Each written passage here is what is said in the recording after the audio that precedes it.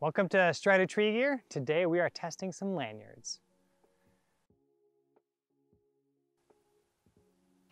So every time I'm talking about lanyards with anyone who knows climbing, there's always quite the debate about cut resistance.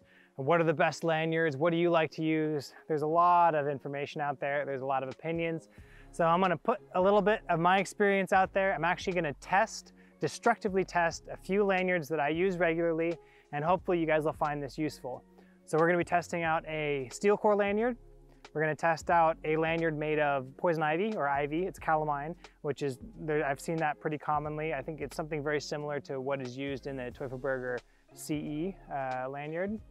There's also going to be a lanyard made of Tritech, which is my personal favorite.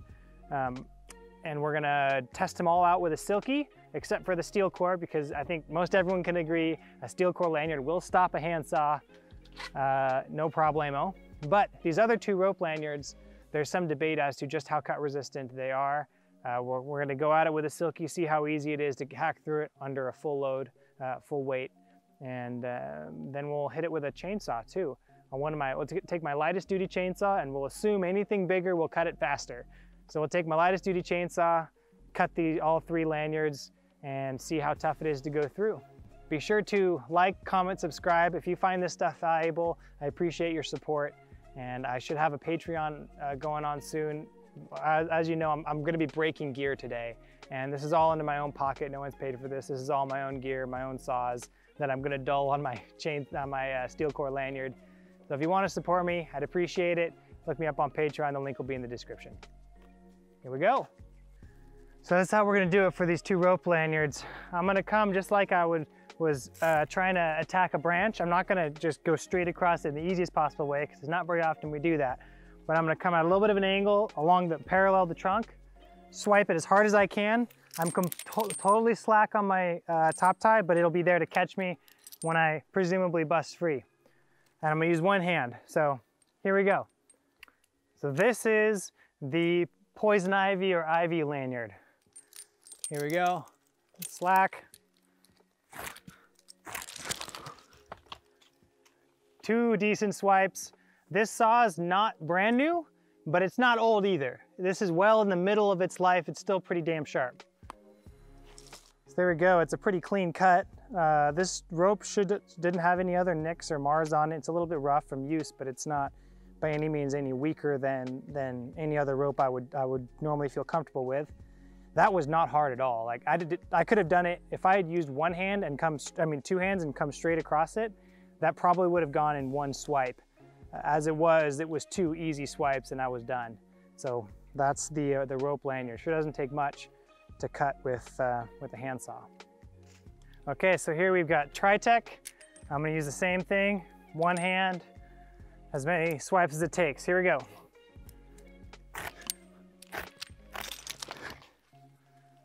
There you go. So that's the Tritech with the heat resistant and cut resistant cover. All right, so you can see with that, pretty clean cut. Now, I've got a sharp Silky. I'm surprised a little bit by that outcome. I've cut this stuff with knives and razor blades on a number of occasions, and it's quite a bit more difficult to cut than a standard rope. But in this instance, that wasn't that much different. That was 3 swipes rather than 1, and rather than 2.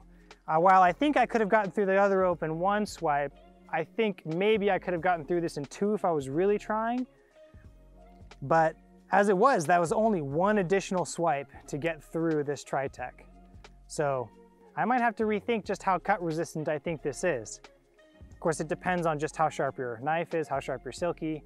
I suspect this would hold up a lot better to a duller Silky, one that's been in use for longer, but that's not that different. It's really not that different. All right, now none of you are intentionally swiping your rope. So it occurred to me that I ought to do a couple of sort of incidental, accidental type swipes, like when you're knocking branches out of a tree with your Silky, or you just happen to overshoot it when you're throwing, or there's a lot of times you come in contact where it's not that dramatic. So I'm gonna see if there's any difference with a Silky when it comes to just light hits. I'm gonna show you a little bit of what that looks like. So if I whack this thing, I'm still under tension,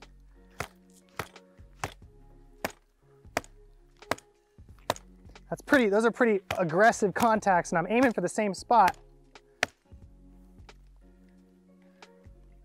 That would be some time before I got through that.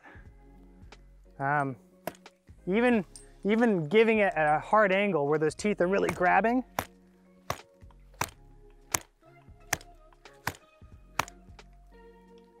I haven't even seen any core yet.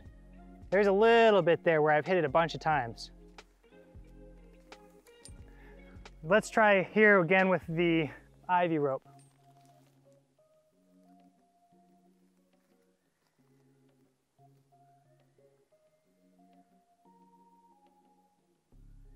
All right, here we are back with the ivy. I'm gonna go at it again the similar way that I did with the Tri-Tech rope. So here we go.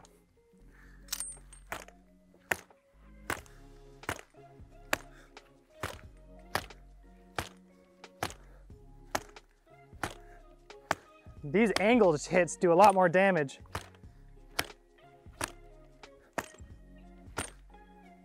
But it actually holds up pretty well, surprisingly so. I wonder if you can count these hits on the video.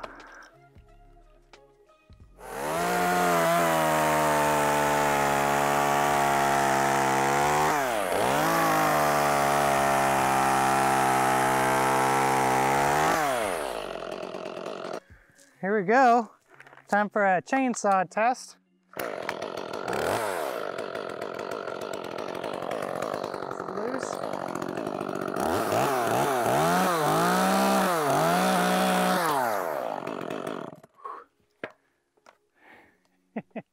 That didn't take much. No pressure at all, just a couple light touches is all it took. If I had pushed right through, it would have cut right through. Whew. So for the sake of curiosity, we're gonna see how fast you can push it through. That last one was like a couple of light touches and away it went, but this I'm just gonna plow through like I was pushing through a branch and I was a little bit dull and I overshot it. So here we go.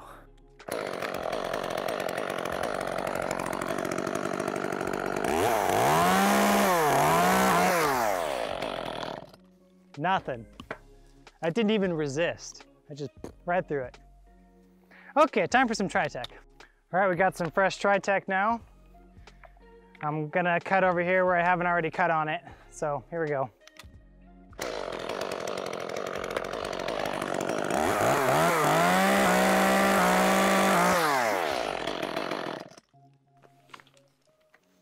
Yeah, it's basically the same. There is very little to no difference between this and that other rope. I'll bet you I could power right through it, same as I just did. And as I'm running out of rope to test on, we might just call that the conclusion there. But let's bust out the wire core and we'll trash this chainsaw blade and see how well it holds up. All right, I'm just gonna remind you guys, this hurts me a little bit because I paid for all this stuff, so help me out if you can. Here we go.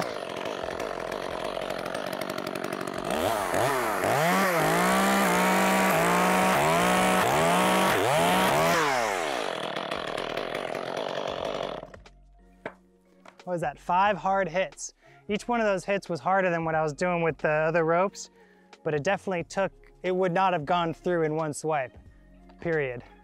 We can try one, but this blade's pretty toast.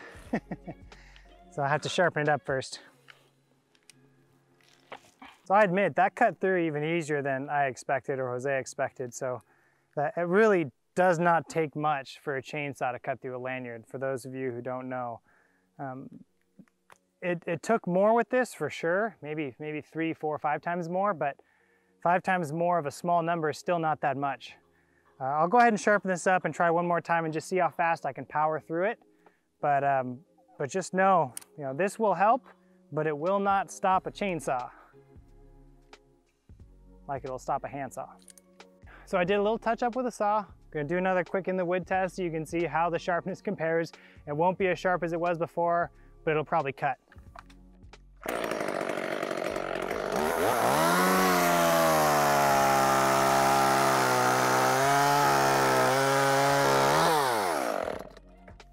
Not as good as it was, still totally cuttable. The next test we're gonna do is is a test like if you were a total newbie, you didn't realize you were cutting your lanyard and you're just powering through a branch. We're gonna try and see how long it takes to just cut straight through that steel core lanyard, just straight on.